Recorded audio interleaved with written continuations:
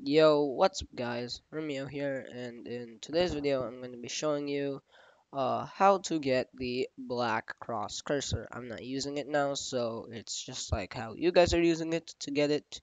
You don't want to be using it while I'm showing it. It can get a little weird looking. So yeah, all you need to do is first open settings.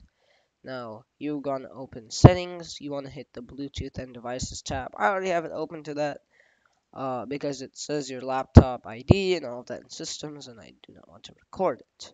So all you need to do, it's pretty easy. Come down here and you need to hit mouse, and once this opens up, you want to hit additional mouse settings and not mouse pointer, but hit additional mouse settings. Take a second to open up while I'm recording, but here we go. Now it's very easy. Just go to pointers, and now you are in this tab where you can see all the different pointers that you will get using the default Windows settings. So now when you're in this normal select place, you want to hit browse. These are all random, not random, but these are all different cursors that you can have. You just want to slowly scroll down here, make sure you look at every single one you see. hmm When you come down to this cross section, and once you are here, you want to hit one of these, look at them in the preview before, make sure it's all sized, the exact size you want. If I want one smaller than the normal cursor, I'll select this. If I want this one, I'll select this. Perfect. Now, once you've done this, all you need to do is hit open, and congratulations, it has selected that cursor. Now, what you want to do if you want to keep this cursor throughout is go through here, and when you find precision select, you want to hit browse. Let me make sure I see which one I got. Let me change it. Let me make sure I remember the name because I'm quite forgetful. Cross IL. Let's remember Cross IL. Sure. Select Cross IL. When I come to precision select here, scroll looking for Cross IL. Super easy. Found it here. Cross IL. I hit open. Text select.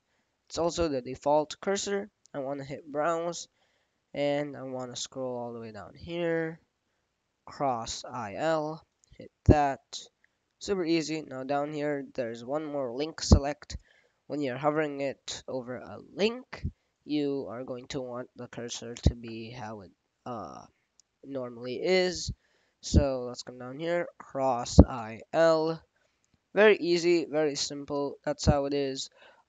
It you can select actually any cursor you want here.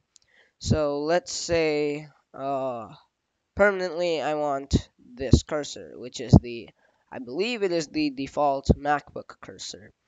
If you want to use this one, sure, you can use it, but if you want to use the black cross one, you can do that. All you have to do is hit apply, load for a second, and now you have it open.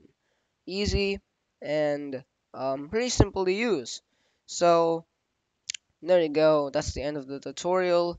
If you guys want a version if you guys want a website link where you can download almost any cursor that you want in any style, make sure you like and actually comment for that. I'm not going to be a fake YouTuber, and I'm going to be genuine, and I'm going to tell you guys, if you guys want more tutorials, and this is not my normal content, tutorials are not what I'm planning to make as my normal content, but if you want to see more tutorials, and you want to motivate me to make more videos like this one, just hit the like and subscribe, and tell me in the comments if it helped, and if there are any issues, I will work to solve them and help you out. Alright, thank you for watching the video. I hope you all have a good rest of your day. So, bye.